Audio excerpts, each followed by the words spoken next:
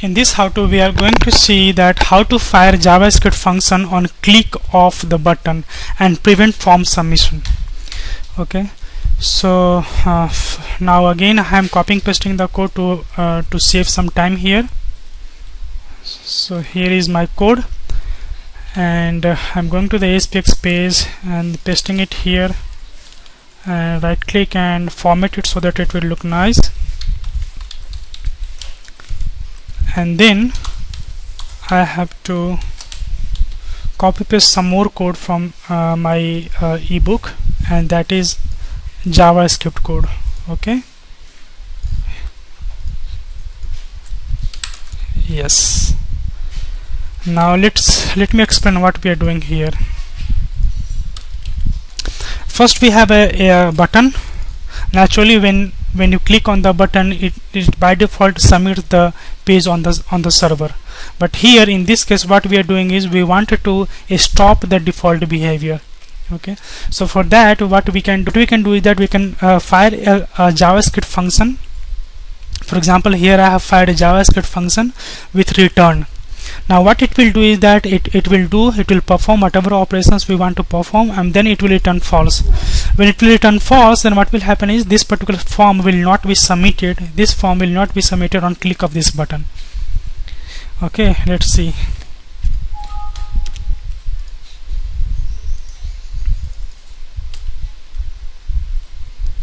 So alert and do not submit the form. Now let me click it. JavaScript function call. This is the alert that I am getting, and I will click it.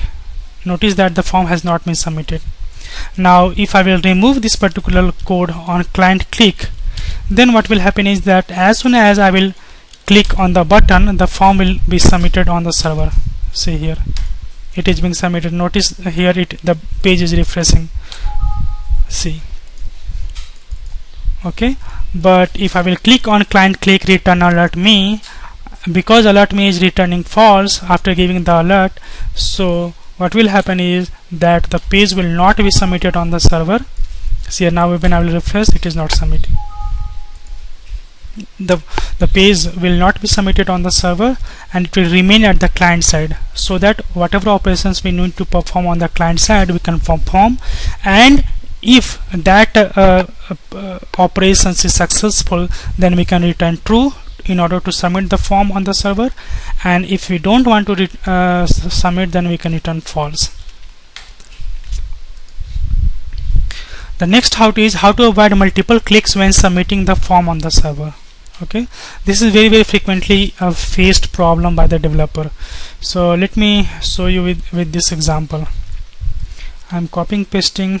This time I am copying from the form elements as well, and then we have, this is my server side event. This is my, sorry, not server side event, but server side methods.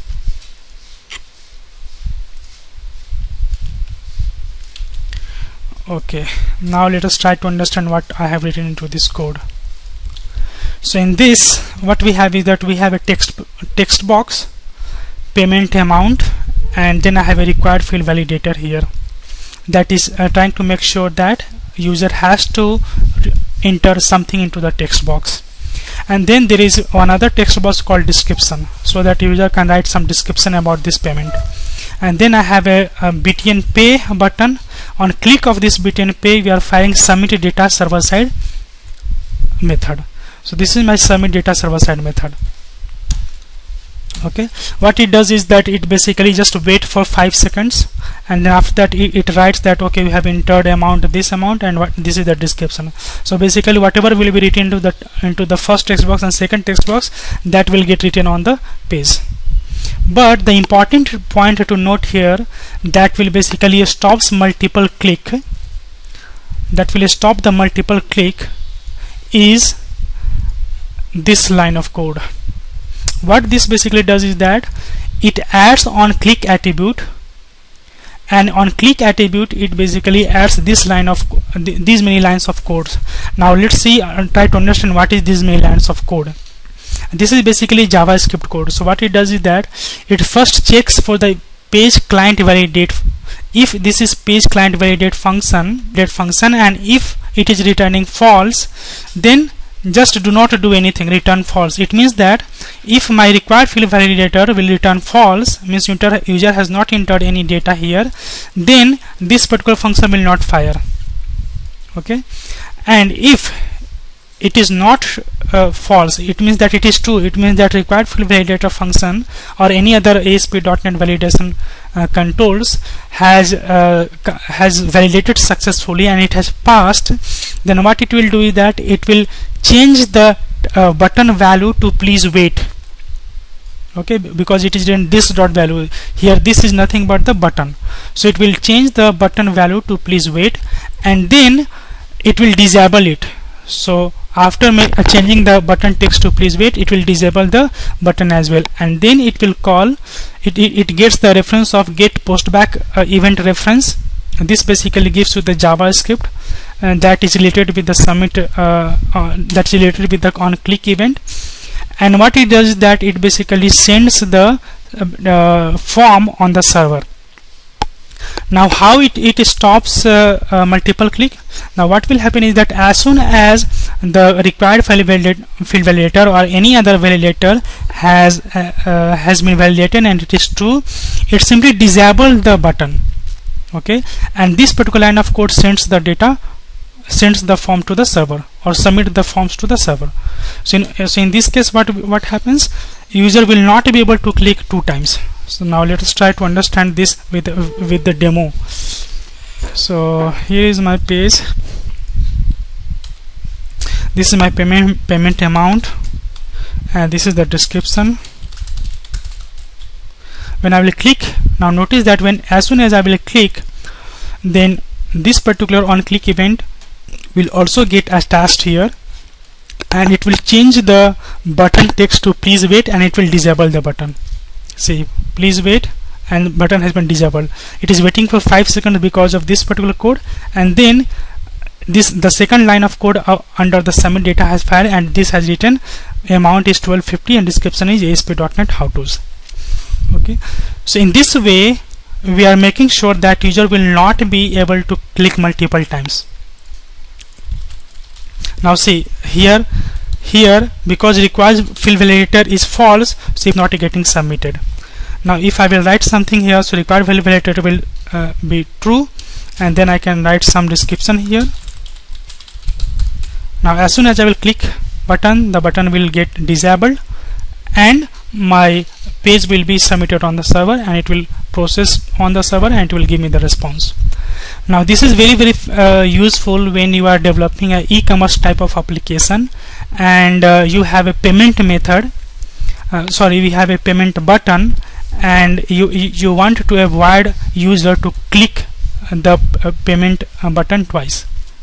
So in this case, as soon as the first time the user will click the payment button, then the button will be disabled and he will not be able to click multiple times, so that you can avoid multiple payment from the user. Now the next how to in this is how to post page to another page in ASP.NET. Okay, so for example, let's say suppose we have 2 pages, okay, and you want to post page 1 to the page 2. In that case, what we can do is that we can use the postback URL property of the button control. Let's see this with example here. So this is my default.aspx page, and in this page we have this code. Let us format it. Now in this code we have first is the text box, and then we have another button, and in this button I have a specified postback URL equal to post to another page result.aspx page, and then we will create another page where my page will be submitted. This first page will be posted back. So let us add new item and write this file name and add. Now on the target page we need to write a few lines of code that will basically accept the data that is being submitted to this page. So let's go to the target page. My target page is post to another page result.aspx page, and let us modify the page load event. Now here what is happening is that let's try to first understand this. On the first page, that is my default.aspx page, we have a text box called txt name, and on click of the button we are using postback URL, and that basically what it does is that it sends this particular page to post to another page, result.aspx page.